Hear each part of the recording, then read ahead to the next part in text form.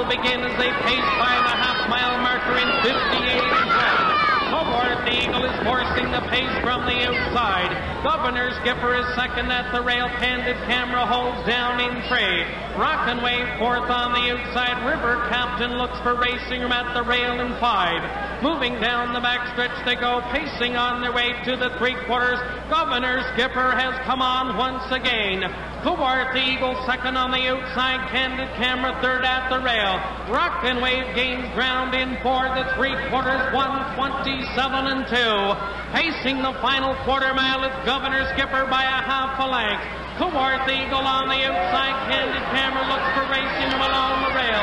Rock and Wave to the outside and four in the stretch drive. It's Governor Skipper. Governor Skipper shows the way in the drive to the wire. Hobart the Eagle on the outside. Candid Camera looks for racing room between horses. It's Governor Skipper. It's